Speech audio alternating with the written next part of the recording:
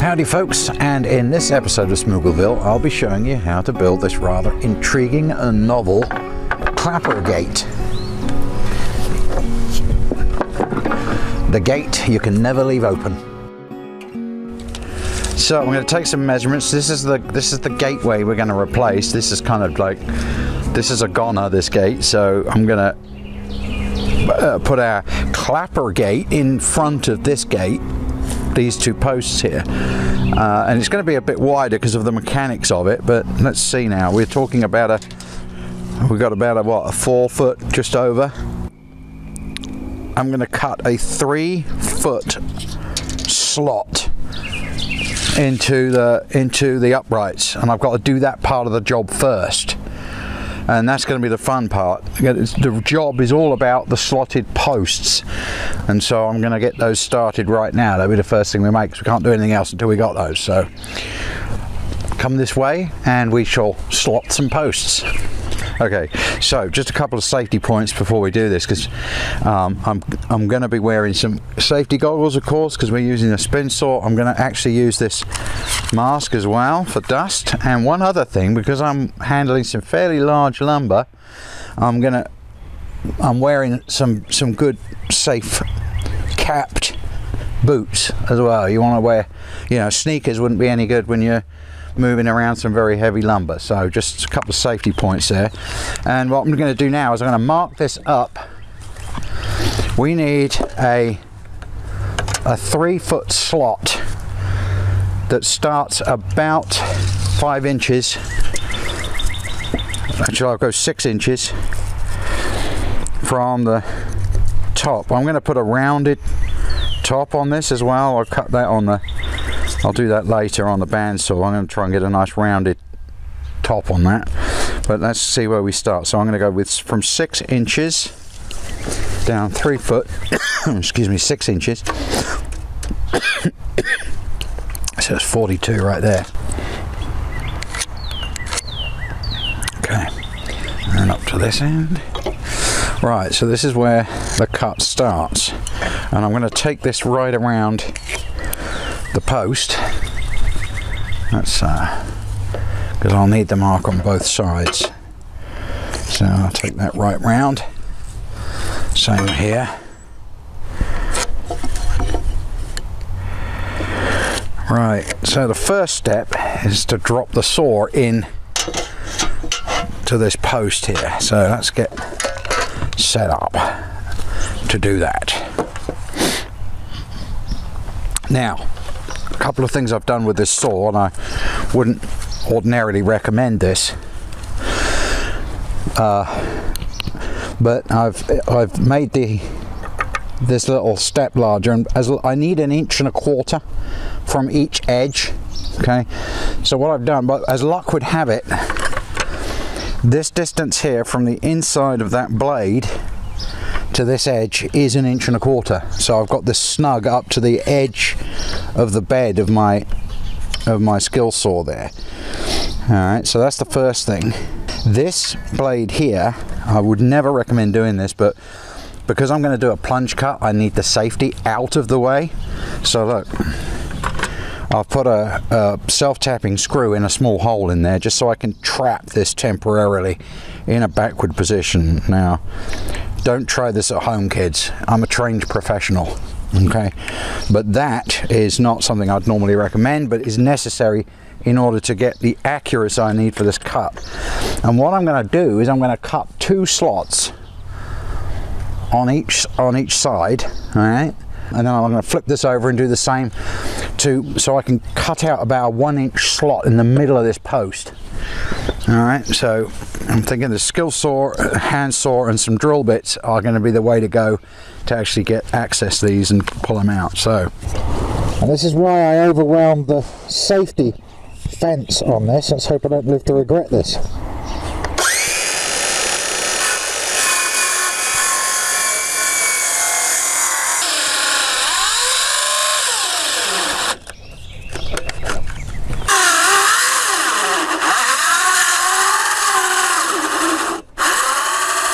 Okay, so this is one side of it. We've got one side of the slot 1¼ inch each side, giving us a 1-inch slot in the middle. I'm now going to flip that over and do the same on this side between the same 2 pencil lines.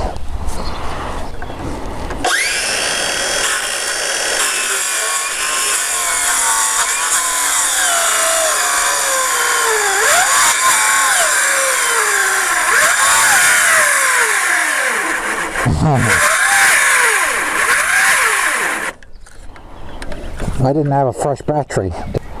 Alright, well folks, I don't seem to have any freshly charged batteries, and I've used up all 3 of them already. Obviously a mains powered skill saw would have been a better tool for this job, but I don't have one. So I'm going to go and do what we do when batteries are charging. So it's time for a tea break, peeps.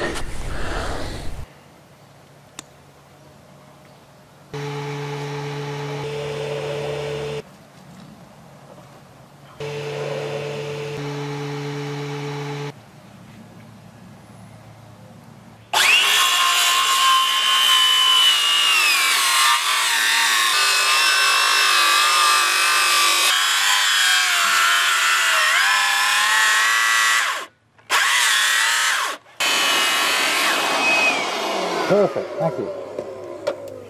Alright. So in theory it should have met in the middle, which it has. And now, actually I'm going to go and get my rip saw. So I'm going to use, this is much more of a ripping saw. We've got deeper teeth right here. And so this is good for cutting with the grain, which is what I'm doing here. And so I'm going to drop that into the slot. Hopefully it fits, yep. And I'm going to use this because at the moment, where's my pencil? There it is. What we've got in here is that from the blade, right? So I've got to cut this because it will obviously, there's still some material behind there that I've got to get rid of. Actually, you know what? I'm going to put this on the sawhorses and I can get right over it then. Let's move this. I can get my knee on it. I can get right over the job and I can get a real good two-handed plunge. Oops. As long as I don't bend the saw on that to get it. Look at that. We're there already, I think. All right. Okay, yep.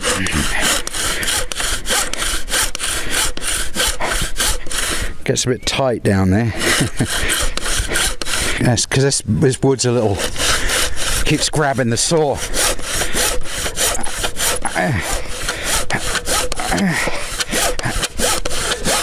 You know what? I need some wax. So an old trick, piece of good old candle wax, and wax up the saw because it's getting stuck in the slot. So let's get a bunch of wax on that, and that should help that reduce the friction in there, so I can actually get to the bottom of the slot.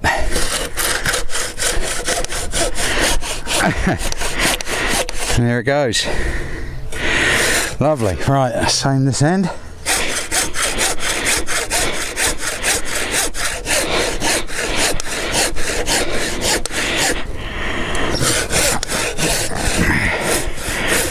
It's much better height for cutting, that is, you know. Anyway, right.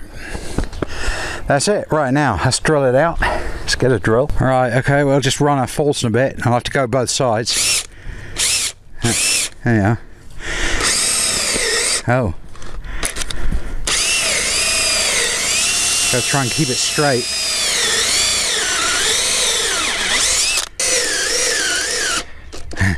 Oh.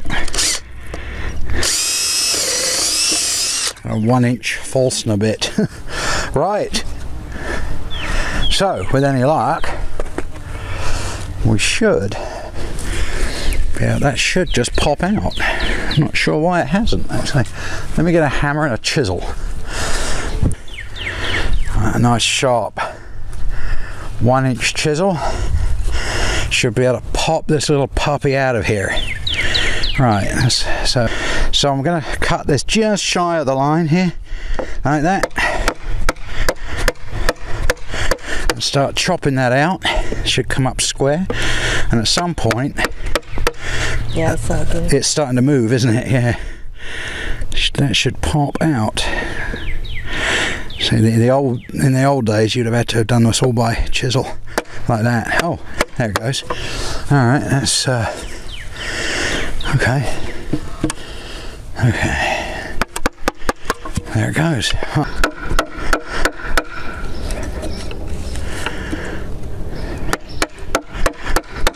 All right, that's one. All right, let's make another one of those. Oh, that's a beastie.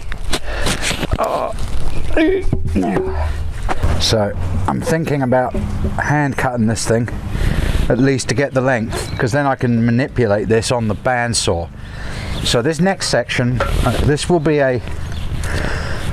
cut into chevrons, roughly like this. Like that, okay, and those will be the weights for the clappers. Let's see, this is going to take some doing.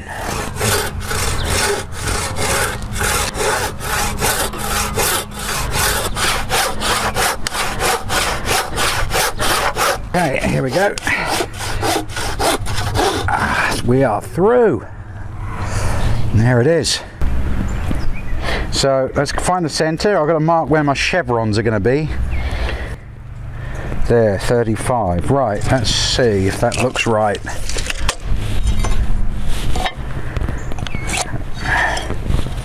This is the other most challenging part. Slotting those was one job, and now I've got to figure out how to put chevrons on this. Right, so what I'm going to do is bring that up to there, to the center, and mark out like that.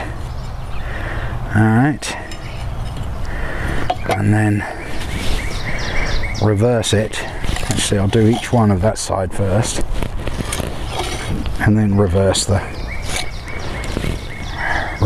tool like that. Come back the other way. Oh no, it's got a divot. I must have drilled up against it or something at some point. Right, there we go. That's the chevrons.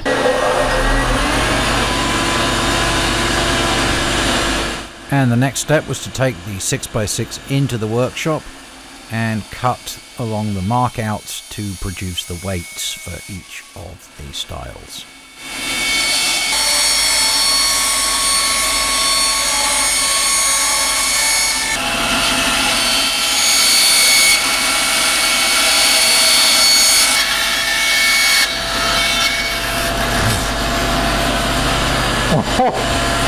One.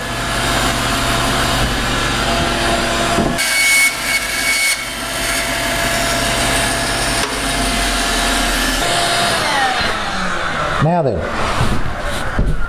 again, I was wearing a mask because this is pressure treated, and you really don't want to mess with pressure treated when you're using power tools, particularly without some kind of, there's some pretty nasty stuff in here and you don't want to be breathing it in. Anyway, I just wanted to talk a little bit about something. Let me get this. Okay, I wanted to talk about what I was doing here on the bandsaw, and I didn't know this till today. My buddy Rob, who's a bandsaw expert, gave me a couple of useful tips that I'm going to share with you. One of them was, of course, to make sure it's all about, bandsaws are all about the blade, the quality of the blade, the sharpness of the blade. So a very sharp, and that is actually, his recommendation was to just run my finger up, and you can feel that, even though I've just been through, that's sharper than I thought. That's actually trying to cut me. So it's pretty sharp, so that's good. And as you can see, it did the job. It's got through 6-inch fairly wet wood there, which is pressure treated. And the other thing was, you'll notice I was using this here, dust extraction, and I didn't know this until today. When you are using a saw, the accuracy is very often dependent, particularly on this, is entirely dependent on getting rid of sawdust from the kerf. If there's sawdust buildup in there, you won't cut accurately. It sort of interferes with the cut. So the reason I was using a dust extractor there with this cutting was to help improve the accuracy. Who knew that dust extraction was actually important for an accurate cut as well? I didn't know that till today. So thanks for that one, Rob. Good man. And so now we're gonna have to mortise these out and put the actual slats for the gate into these. So I started by marking out the position of each mortise on each of the weights. And then to speed up the mortising process, I drilled a series of holes using a 3/4 Forstner bit. And then I used a 3/4 inch chisel to shape out the hole and cut the mortise to depth. I think I've got these, I want to get the bottoms flat just so I can get some glue down in there, but I think these are pretty much ready. A combination of drilling and chopping has got them set. Hang on, let me clean out the holes. One trick I found for doing this while I was working is if we use this to clean the holes out, it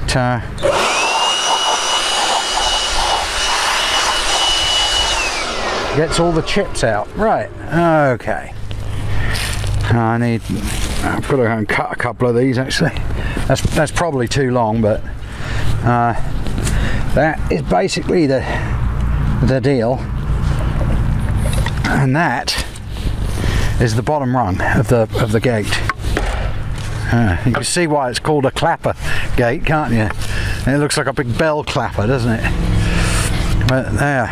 So I'll glue and I'll run a dowel through here, because I've done blind mortise and then go right through. So I'll run a big dowel. Maybe I'll double up actually and put 2 dowels in there to pin that on. But I'll glue it for now. But that's basically it. Okay, confession time. I need to take another 2. I'm taking actually a 2.5 inch extra depth in this slot here because these are short, and the reason I'm having to make that longer is because the total distance of these slots in these weights, these chevron shaped weights, is actually 38 inches, and I'd only got 36-inch slots in there because at the time I wasn't quite sure how these would turn out space wise, but you know, lesson learned. Okay, so the next step, folks, I've decided to use oak for my stiles on this gate because the pine was too twisty, and I'm pretty sure that, you know, within a week of being installed, the gate will twist and the stiles will twist and we won't be able to use the gate. So because once they twist in those post slots, it's all over, it won't work anymore. I've purchased some, this is red oak, I picked this up from my local big box, and I'm going with a narrower beam here. These slots were cut for 3.5, but this is in fact 2.5 by, this was X3 by 1, so it's 2.5 by about 3/4, so I think it'll go in the slots. And what I'm going to do is I'll add a wedge in there to make up the where I cut the slot too wide. So just a design change on the fly, shouldn't affect anything, but you know, it's a bit cheaper to buy the wood like this, and if it twists, you know, it's gonna have to twist more if it's thinner to actually get stuck in the slot. So that's the theory. And of course, if I put a coat of some kind of preserver on here, then I think that'll also help with to avoid twisting. Right, so the next step is an assembly step. We're gonna take this guy here. This is the #1 weight. This is the one that sits at the bottom, all right?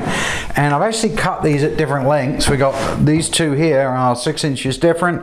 These two are the same. I may have to come in and trim them just for aesthetic looks. But if you think about it, the way the gate works, it needs a longer one at the top because that's going to have the furthest travel as it tips down. Anyway, let's do it. Let's get some glue in there. So nice generous dauber glue, and we want it in the bottom. So that's just kind of like, ooh, hello. All right, let's pour some in the bottom, just there.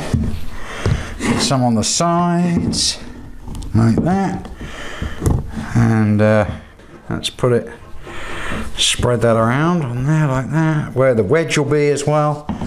Let's get plenty in there. That's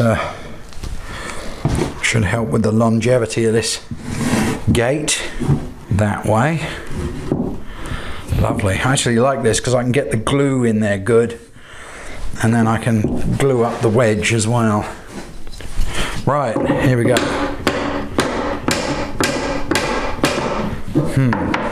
Yeah, that's good. Nice and strong.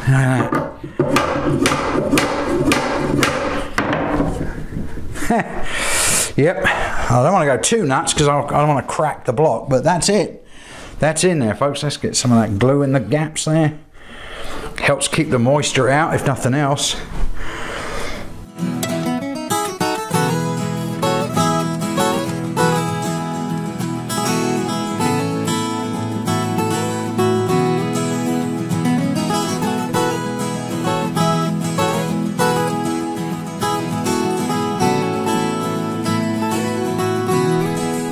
It occurred to me that another thing I needed to do was make sure that the stiles were straight in the weights so they wouldn't be at an angle when I mounted them in the gate posts. So I used a roofing square and just a little bit of leverage to get them straight and tap the wedges in a bit harder so that they would be firm. And to really lock things down, I decided to put a 3/4 inch oak dowel through the joint.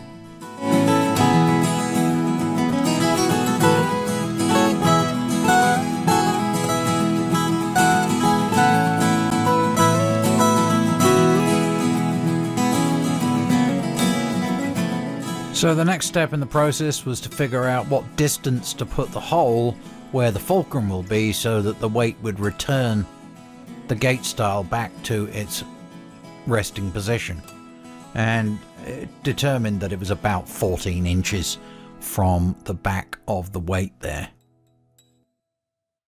So I marked the bar, and now I was ready to start mounting the stiles into the slotted posts. All right, okay, so I've got my little mark in there. Let's get the auger bit on that. Try and get through as straight as I can. And then I need to hold that through.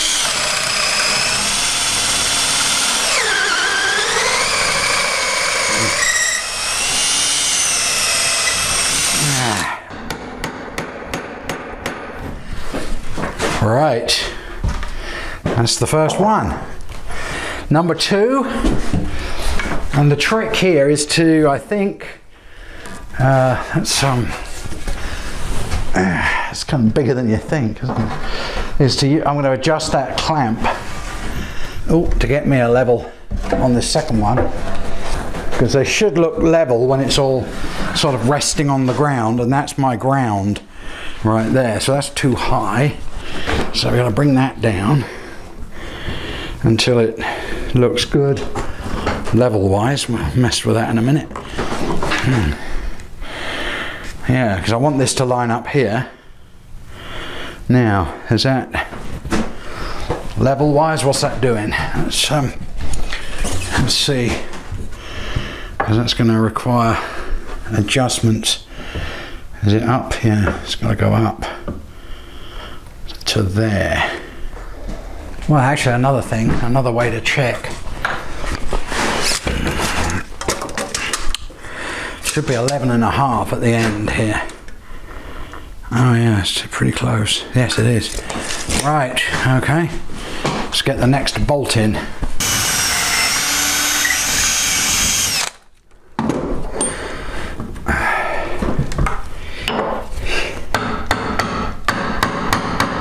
We'll come back to that. That's number 2. So that's operational. All right, so that clamp's only just managing to hang on to that.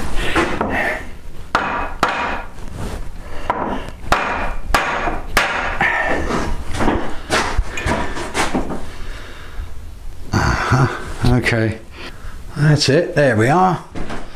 Okay. Right, let's make another hole.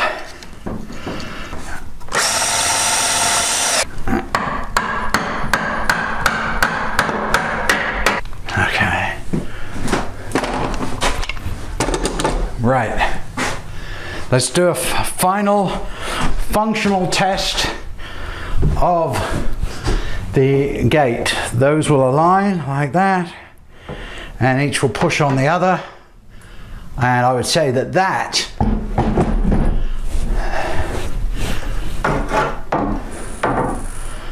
is a working clapper gate. Now the basic functional gate was ready, the next thing to do was to plant the posts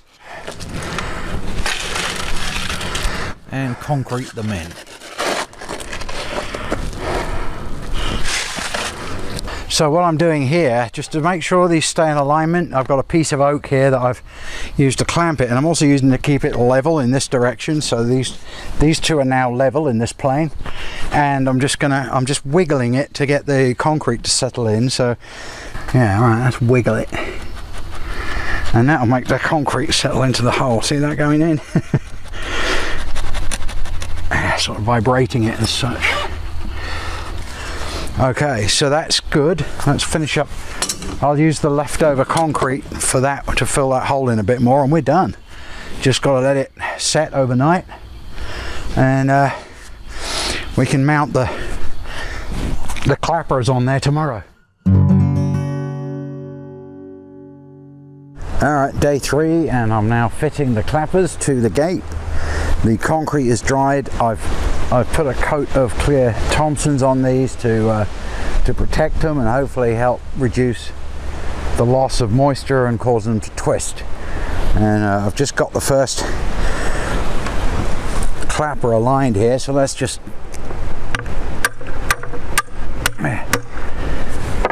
and that one really doesn't move.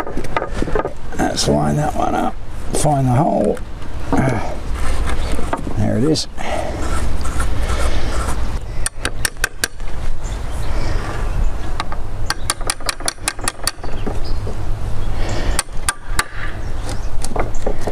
That's it. Good.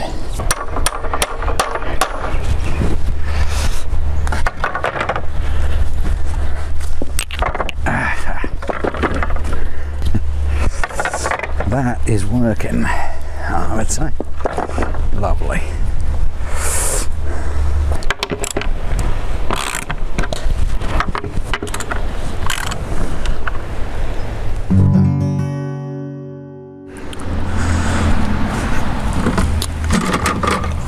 Okay, so this is a slight bummer, but I've got to take all these off and cut these ends so that this will go down further. I've noticed on the original designs they would cut an angle on the end like that, which allows these to drop further because they're a little high to climb over. So I'm going to take them all out. I'm going to mark them up first, take them all out, and then cut them and then put them back. And hopefully, let's mark where they come to now. I'll be able to gain another couple of inches, get those down a bit lower, and it'll be easy to walk over the gate. So let's get started. Okay, so let's wedge these in the down position. Remember I mentioned the value of wedges the other day, and there again is an example. And let's see how we can mark these to get this to drop down further. So we'll just, what angle? That's what we need. We'll only be able to get the start of the angle on this one. I can finish that when I get it off. So we'll start from, and it, yeah, I don't see why it can't be that far down. Okay, having got them off, let's get these cut.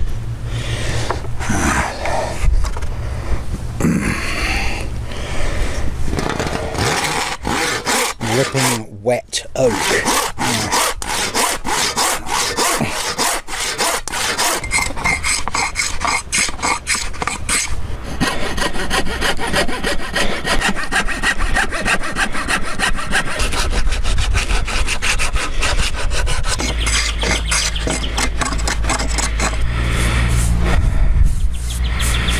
Get a little Thompson's on that.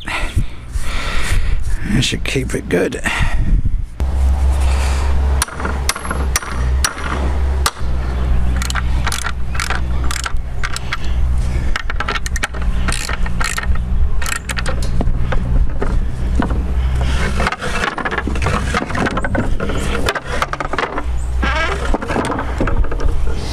That's too tight.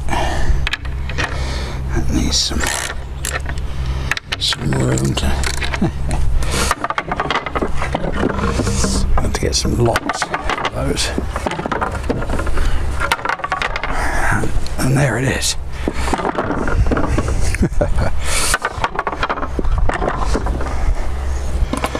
Right, so that's where they were coming before. So we've gained, oh, what is that, about 3 inches, nearly 4 inches, and that's a lot easier to get over now. It's nowhere near. So so that adjustment has been worth doing. So there it is, folks, the finally finished clapper gate, or clapper stile sometimes called, or even a tumble stile is another name for it. And I did some research on these.